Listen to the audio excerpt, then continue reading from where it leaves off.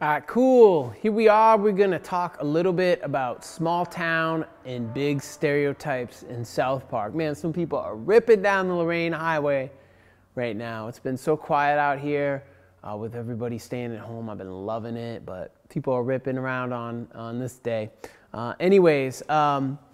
Yeah, so we'll talk a little bit about the town of South Park, and we'll talk about stereotyping. We'll begin to talk about stereotyping in South Park because it plays a major role in the show itself. Not only does the show, highlight stereotypes and the ridiculousness of them, it also, in many ways, perpetuates stereotypes. Again, this is often going to depend on you, on the consumer, and your level of maturity, how you read into texts themselves and how you make sense out of them. So South Park is kind of, in this gray area of both, deconstructing and destroying stereotypes, but also reinforcing them depending on the consumer. So a little bit about our shitty little city. South Park itself, the town, is actually based on a place in Colorado called Fairplay.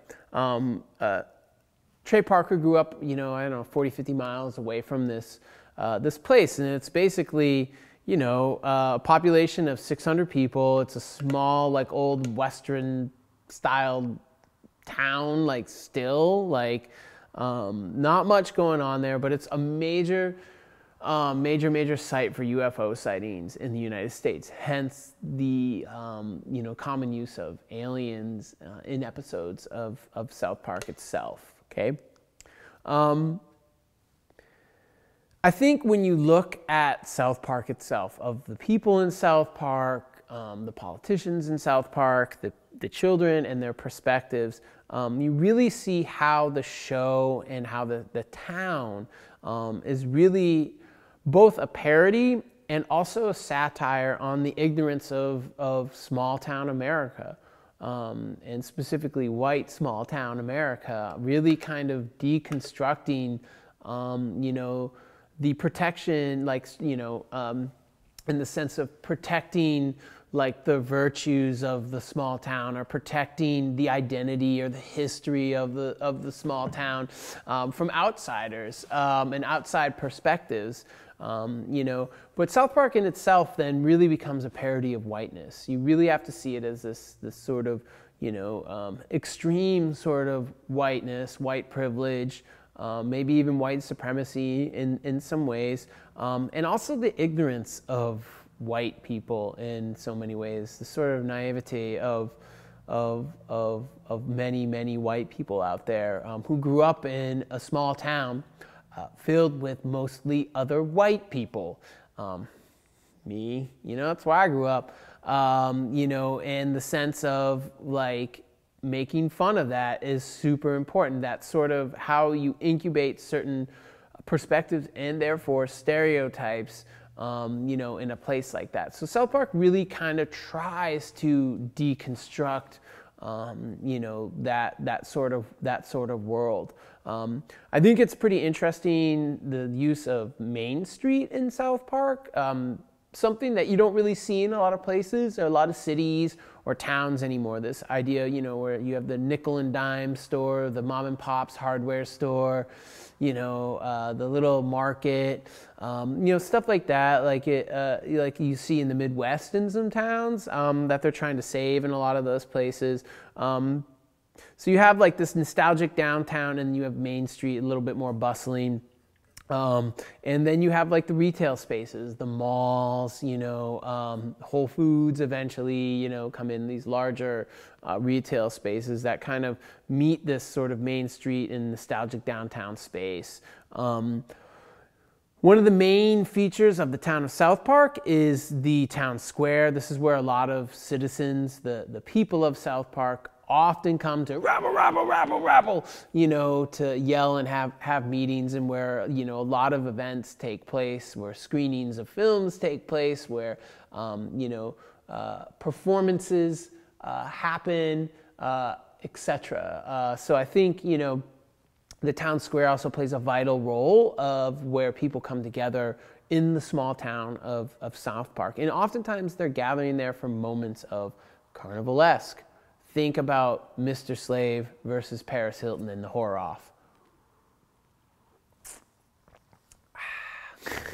Okay, I think the important part, and this comes from the chapter, is that these Main Street shops that you see, like Tom's Rhinoplasty, and, Tweaks Coffee, and these other places, they're facades in a way, and they're there to sort of gesture to stereotypes. So what I'll quote from Blame Canada is it gestures the one-dimensionality of town life and the narrowness of small town mentality by creating these shops in this downtown space. So we have, Tom's Rhinoplasty, the South Park Mall, the straight up downtown area. It's to gesture sort of stereotypes in these small, mostly white, mostly rural towns in America, and that perspective, that ideology, that sort of, and that nativism of those places in terms of keeping out outsiders, outside perspectives, people who are not like those in the town of South Park.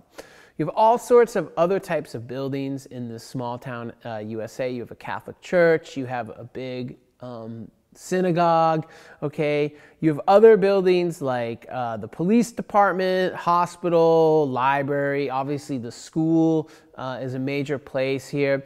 We have, of course, a bijou, a theater where the boys often go.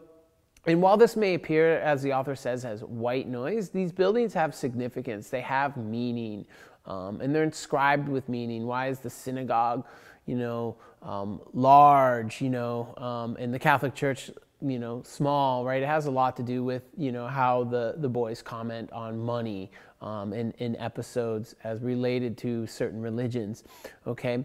But these buildings become indicative of an iconic displays of those who inhabit them. And I think that's and how the South Park episodes and how the writers, how they, sort of caricaturize the inhabitants of these spaces. So there's meaning in those spaces. They're not just there. I think the important thing when you look at the houses, when we get into neighborhoods, they're denotations of class. They're class-based. So they show class difference, class stratification. And I think part of what the book gets into is how these houses, most of which are middle class, sort of, two-story split-level homes, are an embodiment of the American dream. The white picket fence, 2 cars in the driveway, the nice yard, whatever it is, and this hope of having private property and owning property is being the ultimate part of that dream. And they kind of deconstruct that. It's very subtle, but it's there in how they represent it. Okay, and you see this with buildings, other homes like Kenny's home, right? They're the only poor people in town who live on the other side of the tracks. Again, the other side of the tracks being another denotation of class stratification in and of itself. But when we get into the PC and gentrification season arc, obviously they build Soda Sopa all around Kenny's shitty house, right? They gentrify that neighborhood. It's the shitty neighborhood in South Park. The poor neighborhood in South Park. And then you have Token's neighborhood. So there's an episode called Here Comes the Neighborhood. Token's rich, very wealthy, and lives in a big home. And so in Here Comes the Neighborhood, it's a play on race, but it's all these wealthy African Americans come to South Park, and they all build big houses and move into big houses in Token's neighborhood. We'll probably get into that episode a little bit. But this comes from Blame Canada. South Park is not a town, it's a state of mind. And I think that's just such a really telling quote. It's the state of mind, not necessarily the town itself that's often being just deconstructed in the episode. So they're tearing apart this sort of small town America mentality, as represented and mimicked and parodied and satirized by the people of South Park. We see different elements when we get into the gentrification and PC arc. you know, Soda Sopa, you know, the gentrified part of town around Kenny's house, and then the shitty part of town, which is the historic shitty part of town, where you have Shitty Walk and Skeeter's Wine and Bar, and obviously the new Whole Foods comes into that neighborhood, which is a major element of where Whole Foods go to, like, shitty part of town. South Park, though, then, and this is in so many episodes, so many episodes, has to deal with the threat of outsiders. There's always an outside threat to South Park. Always. This is just incredibly important to understanding episodes, that there's always some form of an outside threat, okay? And these threats often disturb the balance in the town, this equilibrium. And this could be anything, right, that disturbs this equilibrium. We could think of aliens, hippies come into town, child molesters, Mormons, right, Scientologists, celebrities often, rich people, richers, goobacks, you know, really just always, you know, politicians, just so many outside threats to the town that come in and that episodes are based upon. And we'll watch an episode called Child Abduction is Not Funny, which really deals with this, which deals with building a wall, you know, to keep out outsiders and to keep out outside perspectives in a way, which is what it means. But I think I have to always ask, like, what is a stereotype?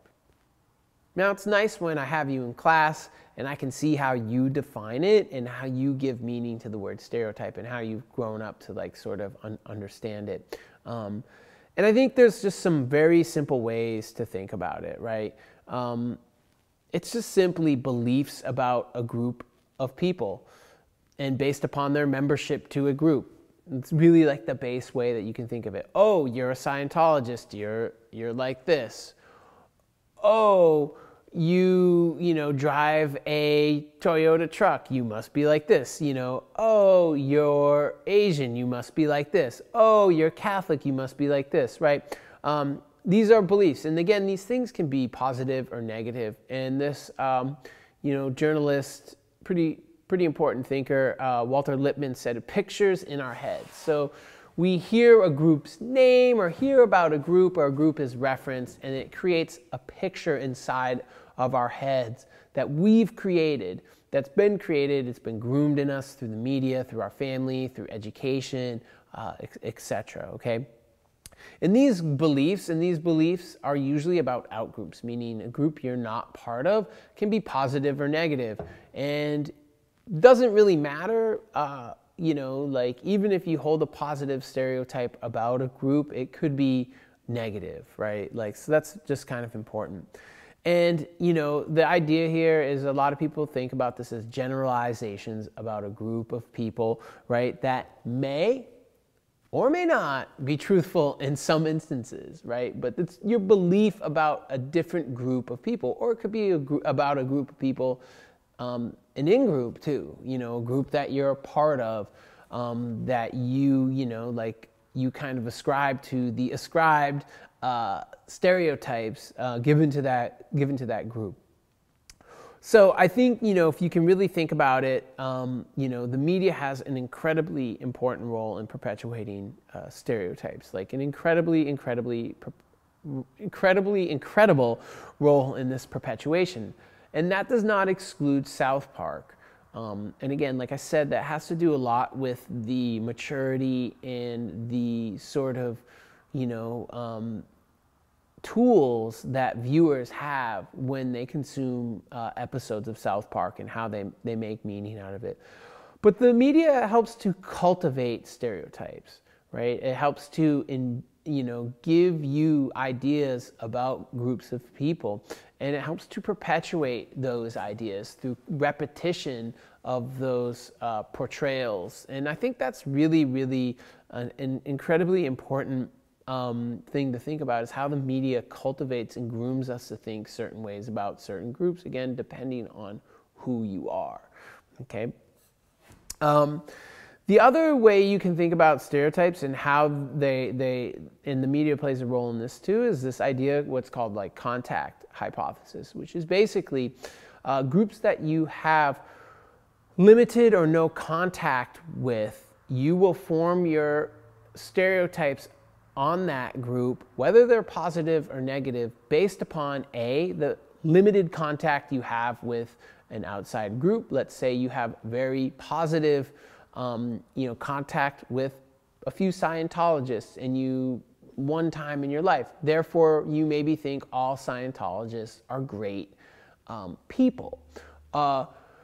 Or maybe you've never ever met a Scientologist and you've only watched, what's her name?